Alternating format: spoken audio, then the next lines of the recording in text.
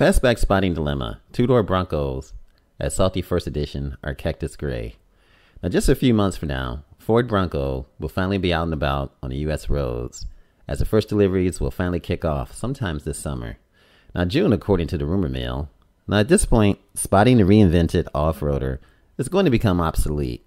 Now, in the meantime, people out there stalking prototypes that are still undergoing testing on public roads. After all, this has been an important source of information for many reservation holders and an entertaining way of filling up a long-waited time to wait for your Bronco. Now, one of the interesting riddles regarding some of the mini Bronco prototypes caught out in the open had to do with the Blue Oval testing a special kind of fastback soft top. Most likely the B-stop accessory. We have seen the option trial on both the 4-door and the 2-door Broncos, and it looks great in both cases, according to the online community. Now, on the other hand, we're now presented with the interesting dilemma thanks to a couple of separate sightings. The first one involves Instagram user Bronco Badlands Sasquatch, who was able to catch by surprise a first edition example while on the freeway. It's easy to figure out that we're dealing with a sold-out version because of the lightning blue hue, which is exclusive to the flagship trim. The second one comes from the Bronco6G.com forum member. It presents a 2-door Bronco Badlands, also Sasquatch. As far as we can tell, idling in a parking lot. Although it's surrounded by snow, this example is sparking clean, allowing anyone to oogle at the cactus gray shade. Now, obviously, this now begs the question, which one's better? The Salty First Edition or the Immaculate Cactus Gray? Both have their own advantages and disadvantages.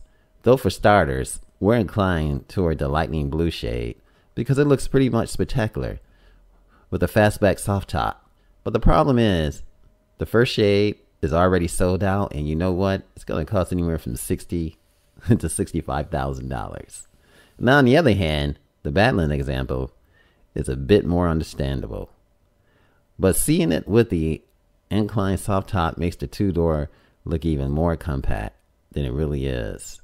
Plus, there's a hue, also easier to maintain, as they're not so prone to accumulating dirt as the darker ones. Just make sure to check it out in person, as Ford paint treatment is actually a bit deceiving in different lighting conditions. So, this is just the fastback spotting dilemma, the 2-door Bronco, the Salty First Edition of Cactus Gray. And guys, as the time goes by, before you know it, it's going to be June, and before you know it, you're going to see a lot of Broncos out and about.